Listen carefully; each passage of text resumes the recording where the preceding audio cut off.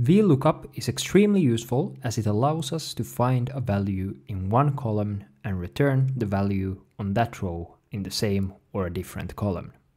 To use it, simply write equals VLOOKUP and specify the search value, the search area, and the return column number. OBS, in most cases, you should write false or 0 as the fourth argument. This will specify that you want to find an exact match.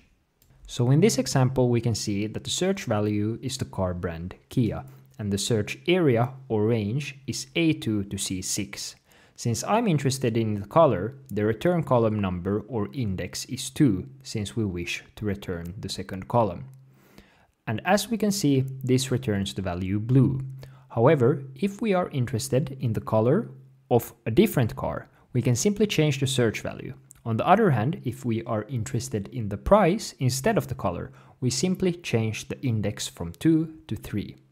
One of the biggest drawbacks with VLOOKUP is that it only allows us to return values to the right of the found value, meaning that if you want to return a value located to the left of what we are searching for, you'll have to use a different function, such as XLOOKUP instead.